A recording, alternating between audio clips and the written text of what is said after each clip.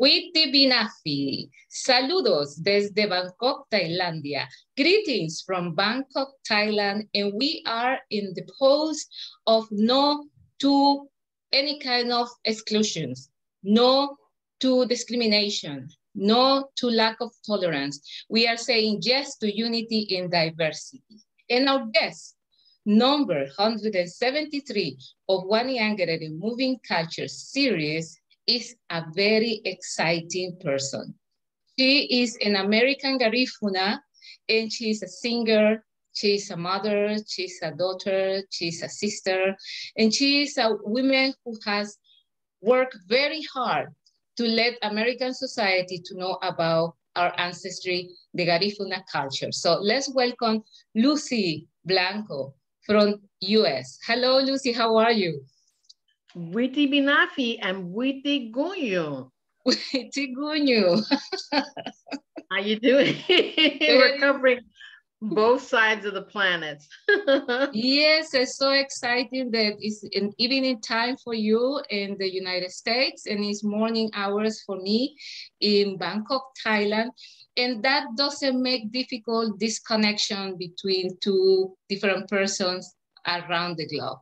So Lucy, today we are happy to celebrate unity and diversity with you, and we are really looking forward to walk through your life. So who is Lucy Blanco? Lucy Blanco is a Garifuna American artist with Honduran and Garifuna heritage. And the Garifuna heritage is a big part of my understanding of who I am as a person. When I was growing up, I was not very knowledgeable about what Garifuna was, what does it mean to be Garifuna. But as I started to create a path for myself in this music, that's how I came to an understanding about what Garifuna is and how proud I am of being a Garifuna American citizen. And that our ancestors have a rich legacy, that my mission is part letting the world know what that legacy is, and we can celebrate together. Most of the times when we have concerts, they're very, very family oriented, and families from grandma, great grandma, all the way to the littlest children are attending our concerts because it's very inclusive and very diverse audiences. I know there is a way to welcome the ancestors to our conversation. We will be very happy if you can do the honors and the blessings with your voice and the Garifuna music. Thank you so much. I would like to sing for you a jazz standard called Summertime. And I'll sing it in Garifuna. And the reason why I'm singing it in Garifuna, because this is part of maintaining the heritage and the rich legacy that is our culture. Summertime. Malu bidung ibagari yawa geira aning habarana luma wachare o anya hagupuriku afagwalidan ibagarile namule luare de lang bayawang la churu badang bare muhaba lida ubole abale biurogu segala sielagu dari mela churu dang ligia masusurudu benika tabung la ramu barasa Garifuna bubadu. Oh, summertime, and the living is easy. Fish are jumping, and the cotton is high. Oh, your your daddy's rich and your ma is good looking. Hush, little sister, don't you cry. All this morning, you're gonna rise up singing. You will spread your wings and you'll take to the sky till that morning comes. There is nothing to harm you. Mama and Daddy is standing by. Hey, summertime. Y la vida es tranquila. Ah, qué bueno. Se saltan y crece el algodón. O tu papá es rico y tu mamá es bonita. Tranquilo, mi nene, no llores más. Una mañana te levantarás cantando, tus alas abrirás y al cielo subirás. Pero hasta entonces nada puede dañarte. Con mamá y papá cerca de ti. Thank you, Lucy, for bringing this song in 3 different languages to the table. So let's talk about feeling safe. And this is about family. Tell us your story and your ancestry. Tell us about your grandmother, your grandparents, and your parents. How do they have practically built the person you are today? So my grandparents, my mom, my dad, all of our family is so entrenched in working hard and providing a secure life for us. I am the oldest of 4. So when my parents decided to come here, I thought that that was just revolutionary. Once I became to understand a little bit more about how they came here, that they were fearless because they didn't know anybody coming here. And it's very scary to come to a country that you don't know and you hope to be able to make it a life for you and your children. And so when we growing up, education was very important for us. And education was important because we had to carve out what it was that we're going to do in our life to maintain our self-sustenance. And the strength that my grandmother had as she was taking care of us, she was a strong woman and showed us her strength. I mean, she was quick with her feet. Sometimes she has this story. I share this story about how she actually got a rat with her foot, her own foot. And she's just, the first time I saw it was just, it freaked me out. But after that scene, I started to see, wow, she's badass. Don't mess with abuelita because she's gonna get you. She's got a broom and she can throw a hook. So my family was very, very into just resiliency and making it regardless of what the situation is. As we were growing up, we came in the 60s, but I didn't know anything about what was happening in the 60s because we were just having a Garifuna household. The only difference is that we were in the Bronx and we weren't in Honduras. So all of our tradition of cooking and culture tradition is all the same, except we're doing it in New York. We're doing it in a city. So that instilled us a strong sense of responsibility and work ethic and really strength and fortitude to be able to move forward.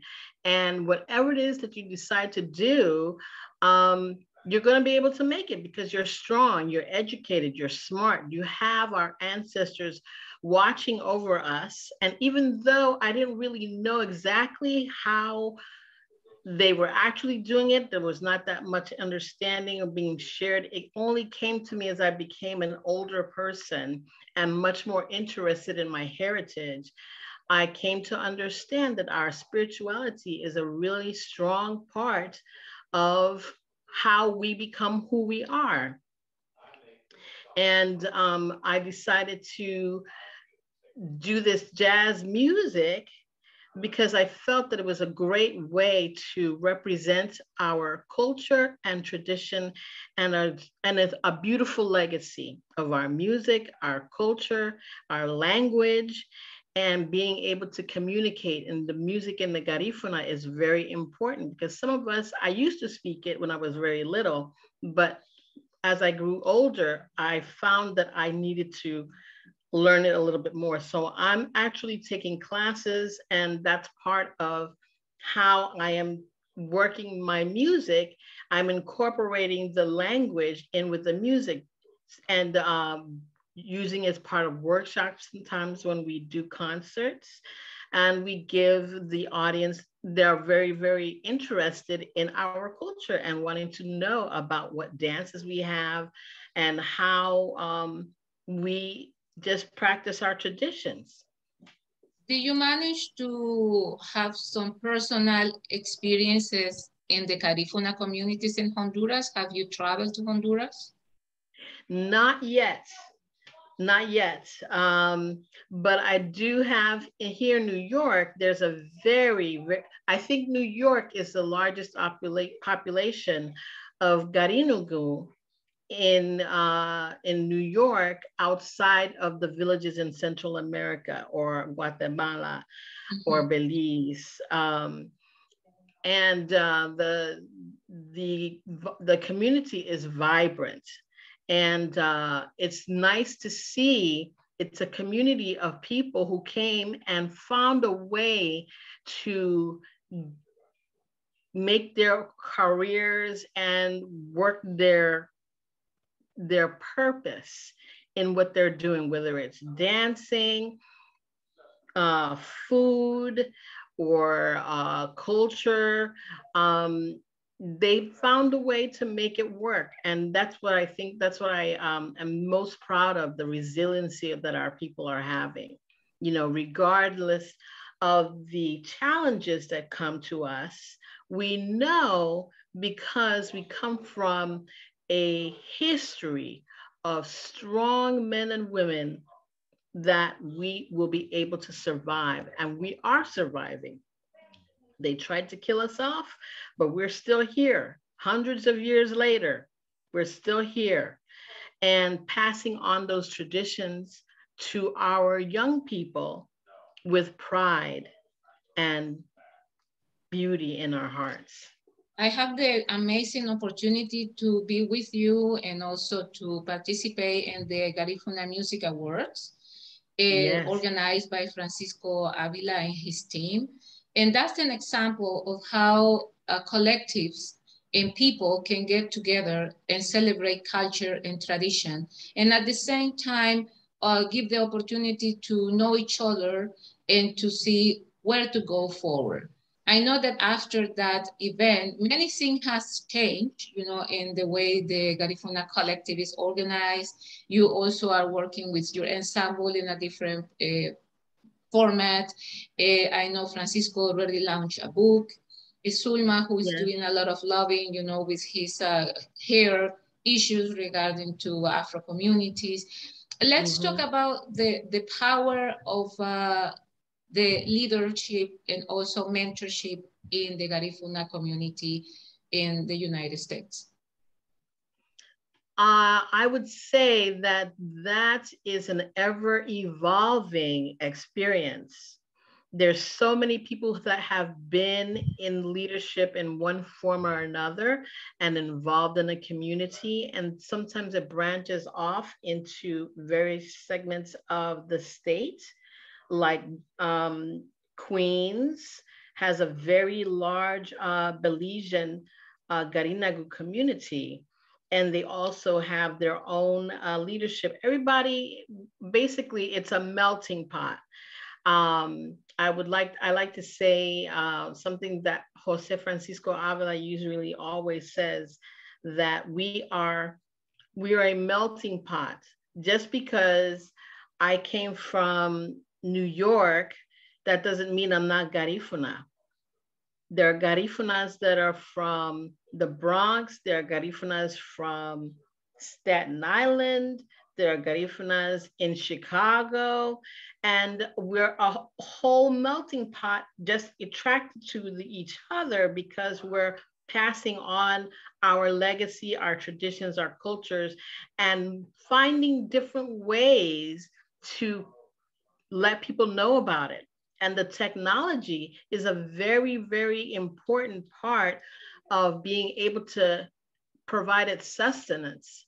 In the pandemic, the classes for Garifuna,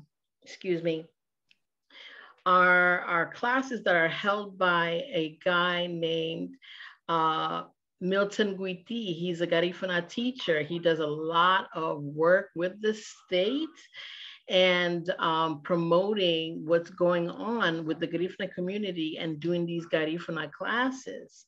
But the fact that we were in a pandemic and we ended up moving to the Zoom platform, we expanded our connection because then we had students from California, from Boston, Massachusetts, coming to the classes. So now more people are getting an understanding and a link to understand what's going on with the Garifuna community, what is Garifuna about, and this is ways that you can find more about it. You have used the Garifuna music as a way to connect with other cultures, and you have musicians, dancers, and other kind of intellectuals and regular people who join your musical activities.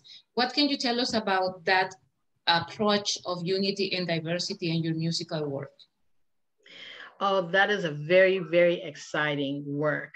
And again, I really see it as an ever evolving experience because I'm learning so much more about myself and my spirituality and how the language, how Garifuna culture is a link that just brings it together. And I'm finding that people are so much more open to receive information about different cultures, which we weren't that way before. Just 20 years ago, we weren't that way. But now that we are so much more open to receive other information about different cultures, people are very, very, very receptive. They want to know more. So many times when we do concerts, a segment of our presentation is including dance instruction. And we have someone named Felix. He runs the Chief Joseph Chatoyer dance troupe. And he is very good at explaining what the traditional dances mean and how we use this in our culture. And it sets up a big springboard, letting people know that this is a place where you can find out more about it. If you're not Garifuna, and if you are Garifuna, you can come and join and celebrate in the life of what it's like to be Garifuna, and understanding that it's a beautiful situation and growing, ever expanding community. What about the role of the music and dance in your project in order to empower the new generations and to make them to be more relevant and get out of the streets? Because you know there is a lot of violence and a lot of issues related with social situations. How do you go about it? Well, in the city, there's lots of different organizations that are reaching out to our young people and understanding that we can do something about our neighborhood. We don't have to just sit somewhere and just let the badness happen. We have to be empowered, and we have leaders that understand what it's like to talk to young people and share very, very candidly what that experience is. And they start working through examples of how it is that you can work through certain things. That's how you start to find out you're not by yourself. I have these feelings too of inadequacy or feeling like someone's making me feel like I'm less.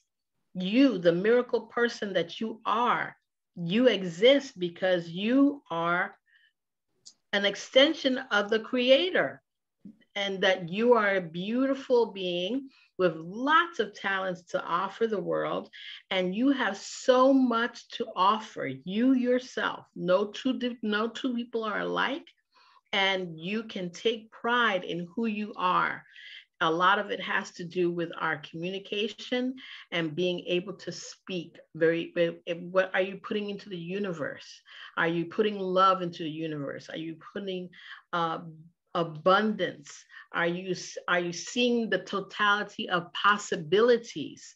When you think in possibilities and understanding that you can create opportunities that come to you with how you think, your words you speak, and the things that you do are part of how you're creating a life. And we see more and more examples of people like Sulma, I'll say like Tini Martin Morales, Felix, Luz Solis made a book and a CD with how to learn how to speak Garifuna. And Milton Guiti and Ruben Reyes, he's the California part. There's so many people that are doing so much work to expand the experience and the knowledge and expose how beautiful this culture is. You just mentioned a recurrent topic on my conversation with other change makers and leaders I have been interviewing, and it's success. And success is, as you mentioned just right now, knowledge and opportunities. And I think we have to continue with this conversation to let, like you say, the world know that success is not about having money. That's part of it. But success is having the capacity to connect with others and to transform your surroundings for the best and to have that feeling of peace and accomplishment. Let's talk, Lucy, about the struggles in the music business. So the struggles, I really am a very big advocate for knowing oneself. Your self-awareness really has a lot to do with how you see things that you believe, different patterns that you grew up with. You may not be following that and making a different choice, but the self-awareness is an important ingredient because that's what's going to make the difference in how successful you are.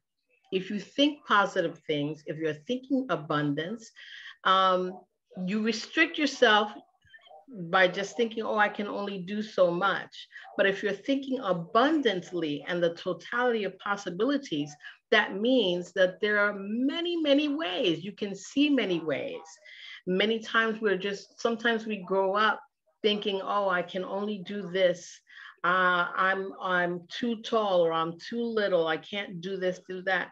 But the idea is you have to have a totality of possibilities.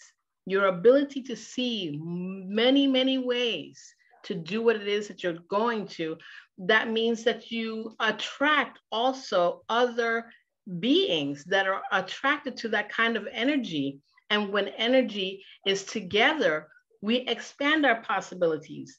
You can see other ways that you can do things. This is how I've been able to grow as an artist, because I was able to connect with people and find some common threads that they resonated with, and then made it easier for me to work with them. And it's, I think, related of dealing with adversity from a constructive way. Adversity can be a good way of learning and doing, like they say, a reorientation, as you mentioned, and also to evaluate our own person. Because sometimes adversity happens not because what is happening out there, but it's like you say, your mindset, your energy, and also the choices. And I think it's good to keep those 3 points very clear for people. It's like mindset, energy, and also the possibility to choose what you consider to be not necessarily the easiest or the quickest, but also what is more relevant and meaningful. Let's talk about the power of women in the Garifuna community. The power of women is so substantial. Jose Avila always talks about how he feels he's standing because the women were part of our education, our development in the society. We did so much as the women, the nurturers and the educators, showing that you can do so many different things. And we have a group of Garinagu that is very, very diverse, and working ways to be able to, despite the changing times, you are able to adjust accordingly and still be successful. We're not, and we never say die, you know. We keep going forward. Just because there's little challenges in our way, we can still find ways to move beyond it. Some things that may be fear, but when you can move through your fear, you surprise yourself that you can do so much more than you thought you could do. That's why I am such a big advocate of the self-awareness study, because when you get to learn more about yourself, you understand why you react certain ways to certain things. You have a now moment to be the most powerful you, to change the thought. So changing the way you're being will change your situation. And you can see what a difference that makes when you start to deliberately intend on creating that experience, because you understand so much more about who you are. You can make a choice, and you are at the most powerful self in the now moments to be able to change the direction of what your path is, the trajectory of what your life purpose is. Yeah, so you are really working with a concept of one. It's like, doesn't matter if you're a man or you're a woman, if you're young or if you're old. It's about constructing. It's about always looking forward and see a brighter future. Exactly. Okay, Lucy, I know that due to the pandemic and the COVID and all these health issues, the mental problems had skyrocketed. What do you know? How do you approach this situation in the present moment? So for me, I started through the pandemic, I started to develop different tips to put in our toolkit for us to be able to cope with this situation. The idea is to have a mask on, to not be around people. It's just not a normal thing to be, but yet this is what is happening. So it helps to discuss what's going on with your friends and what's going on. And affirmations are also important, because the affirmations help to keep you in a great space and keeping your vibration high. I started understanding that these affirmations was so important for me because it was easy to just put my attention on how depressed I feel because of what the situation is. But just because you're feeling that doesn't mean that you have to stay there. Listen to different people, Louise Hay, Abraham Hicks, Wayne Dyer. These are all people who have done work in their life purpose work and what worked for them. The affirmations, how you think, the mindset, and how are you moving through it and dealing with everything in your life and having a close-knit group of people that you can connect with, that you can talk to when you're feeling a certain way. That's a very important thing. Discussing how you're feeling. Don't silo yourself and put yourself in a little solitude with no one else. I think it's very important to connect with a group of people that you feel you can talk to about what you're feeling. As a singer, the use of your voice as a catalyst of change is very powerful. What will you recommend to people about the use of art to heal and also to be in a better place emotionally, physically, and spiritually? Yes, art is so expansive.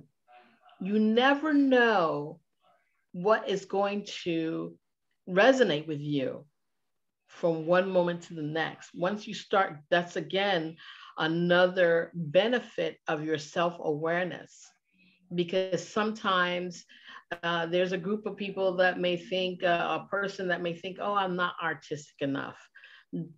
But you may be a painter just learning to just branch out and reach out to the universe about what it is that you can create, because we are an extension of the creator.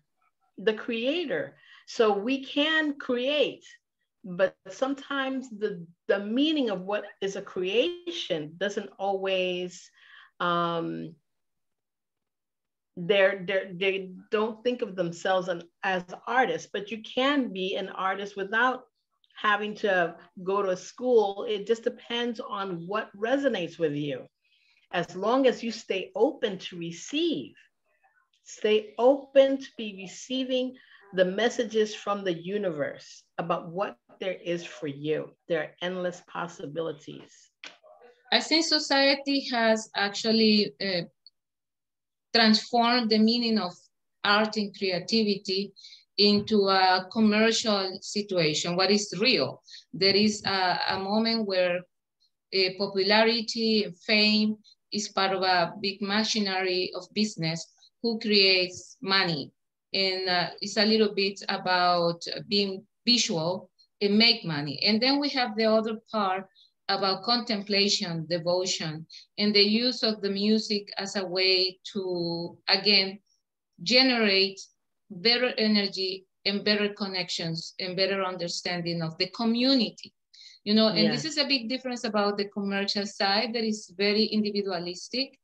And then when we talk about art, it's about community and transformation. How can we make these two different aspects match?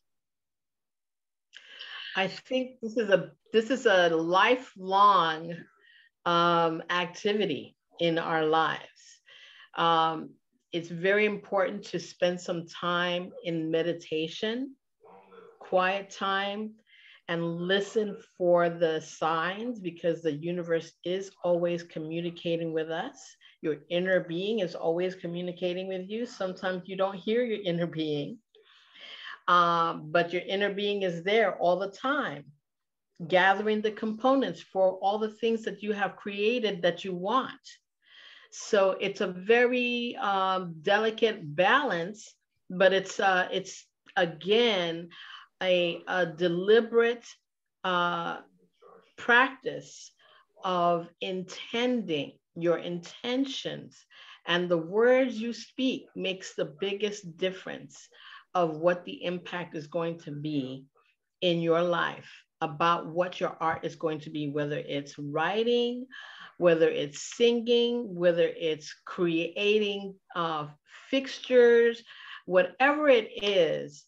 Understand that the possibilities are completely endless. It just takes you.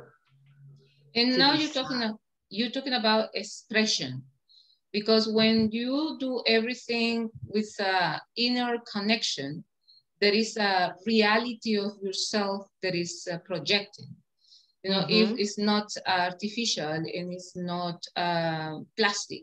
You know, when you are in a position that you do a job that is mechanical, without emotions, without purpose, of course, it can go to certain group of people, you know, who is looking for that kind of connection, but not necessarily create this synergy and this we call sparks and emotion that you get with something that is more genuine.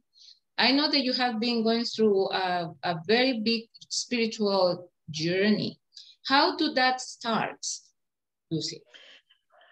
It just started with just doing the work on myself. And I have a few friends that are also are interested in doing that kind of work, and we meet every month around the full moon and talk about how we are creating and developing a new sense of who we are as this life continues. Yes, and I think what you're doing is giving you the opportunity to live intense days. You know, it's like the last one, and not to be afraid. Like you mentioned before in the conversation, that fear can actually create a lot of damage into how you walk through life. Yes. How do you manage to understand fear from a constructive way? Because fear can also be a good advisor. Yes. So the fear is you have to be able to identify the things that you are afraid of. And despite the fact that you're afraid of them, you're going to continue to move forward despite your fear. And eventually the fear goes away, because this is the transformational part, is you being able to face the fear. And despite that you're afraid, you can still do something. I was very, very afraid of dogs for a long time. I used to go run and I would get chased by dogs. And so I had crazy fears about dogs. But eventually I learned how to get closer and develop a relationship with the dog. And when the dog got to know me more, then I became a little bit more comfortable. The fear was dissipating. Then if I was be friendly with that dog, then I can be friendly with this dog, one thing at a time. But it's about being able to meet the fear and tell yourself it's just a fear. You just have to you have to get over the fear, and that is something, a lesson that you have to learn maybe. And the lesson that you learn, 2022 is the significance of 2022 is lessons learned. Lots of lessons. This life is, a lot of things happen in life and you don't know why certain things happen, but at some point you get some clarity about what it is that you're doing. And once you get the clarity, that's how you can develop your own intuition and your decision-making process of how you're going to get from one space to another space and be able to deal with life, and learning how to make an ebb and flow of it. I have I've started a new job that I didn't know that I was going to have this experience, but I am meeting people every day and just having conversations with them and finding that there's so much work that people are doing on their own selves. They are wanting to be in a good space all the time. Most times, even if they are in a bad mood, sometimes just having to have that interaction forces them to, oh, I realized I didn't really need to say what I said. I apologize. This is the kind of work that has happened when you start talking to people more. And when you start to, it just makes you feel good. You have your own internal guidance system that helps you feel good about what you're doing, which also raises your vibration and the compilation of your cells completely change because you're doing something that's raising your vibration and you're feeling good about it. And that is a very healthy place to be. Lucy, we already reached the 30 minutes of our conversation, and will be very fantastic that we end up in a high note, as you have done already, letting people know that you can be in a better place if you connect with your inner self. Will it be beautiful if you can give us a Garifuna song to say goodbye and start our evening and end our day with a beautiful energy? Let me think here.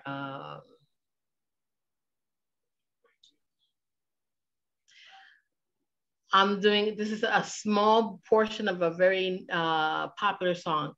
Tall and tan and young and handsome, the boy from Ipanema goes walking. When he passes each one, he passes goes. Casabiri baby, Casabiri baby means, what's your name, baby?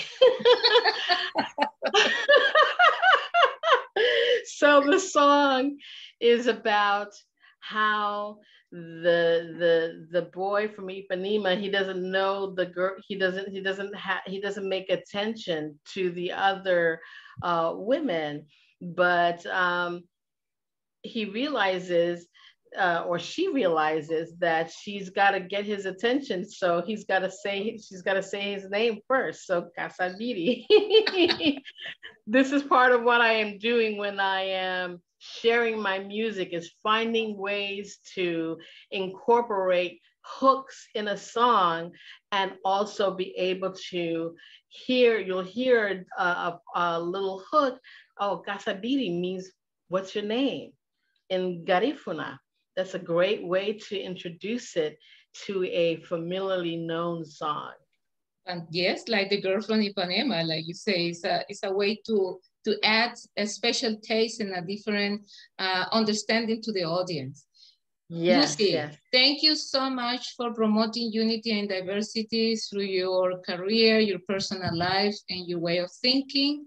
And God bless you, and let's keep shining and advocating for inclusion. Say Absolutely. no to the lack of tolerance and the lack of opportunity. So see you soon and keep shining. Ashe, thank you so much.